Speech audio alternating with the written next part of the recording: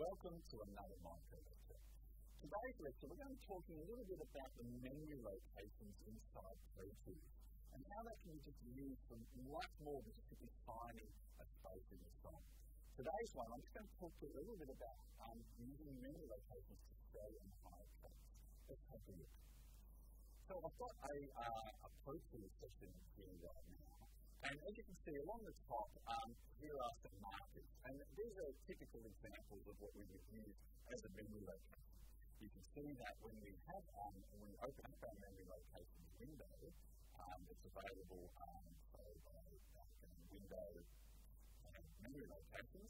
You can see we've got memory locations here 1 to 13, and they'll correspond to different points in the song. So when we don't want to go to the intro, we just click on here. When I want to go to different points, I can just click on to whichever memory location we want to, and we can go to that really good stuff.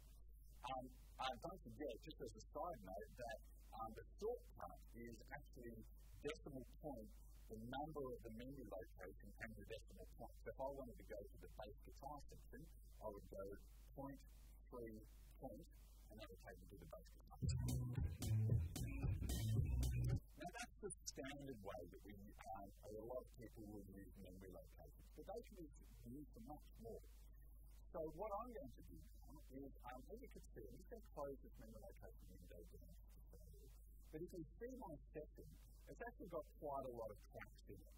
So what I'm going to do is I'm going to utilize the memory locations to only show me certain tracks that I want to be working on. So our first step is I'm now going to just simply hide all of the tracks here. Okay. So I go to the tracks list, and I'm choosing hide all tracks. Okay, so I've got my thing here. Okay, now let's say I just want to have a memory location that just shows me the MIDI tracks. So if I look at my track list, I can see that one's a MIDI track, there's a MIDI track, there's another one. So I'm just now just showing all of the MIDI tracks that I've got in my memory location here. So now I'm just looking at the MIDI tracks. Now this can actually be saved now exactly as a memory location. So to save it, to create a new memory location, we press the Enter key on the numeric keypad, and I'm going to call this Show MIDI Tracks.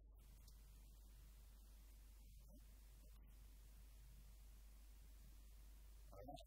Now importantly, we don't want to make it a marker here. So what we do is we make it none. We want to make it nothing. And then underneath here, we then choose the general properties. So in this case, I want to actually to store the track show and hide. So I'm just going to click there. Okay.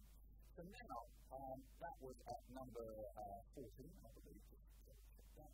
So now, if I choose memory location 14, it's just going to be showing me my MIDI tracks.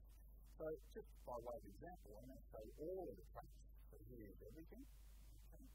And now I'm going to type in, just click here on here and just show the MIDI tracks. And now that's all I've got there. Okay. Let's do another one. Hide all tracks. And now this time I'm going to show the guitar. So that's the guitar. These are all guitars just through here. All of those ones on the guitar tracks. And now I'm going to create another memory location. This is now memory location 15. And I'm going to do show guitar. Okay. Again, we don't want to make it a marker. We want to make it none. With track show and hide string kit. Okay. So I've got 14 to show my MIDI tracks, 0.14 point will show my MIDI tracks, and 0.15 point will show my guitar tracks. Now, of course, you can do this for any types of any tracks that you want to actually show or hide. And it's great when you've got really large sections to be able to work on just the ones that just to be able to see the ones that you're actually working on.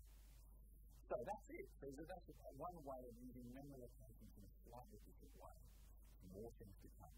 Don't forget to check out our other micro lectures available on this channel. But until then, all the best.